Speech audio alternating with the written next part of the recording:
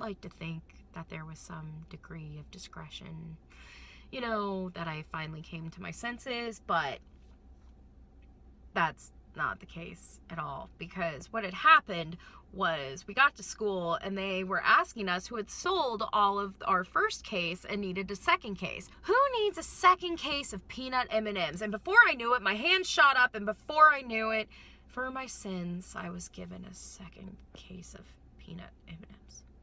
I was over-leveraged, like way over-leveraged with the peanut M&Ms. I couldn't make my margin calls anymore. I didn't have any more money. I just started scribbling on pieces of paper $1.50 and putting it in the box because I thought, well, if it's good for Wall Street, it's good enough for me. And then I figured it out. All I needed to do was completely strip away my moral and ethical programming to realize what I could do was to go into the classrooms after school during drama practice and sneak into the boxes of peanut M&Ms and just replenish my stash and steal them.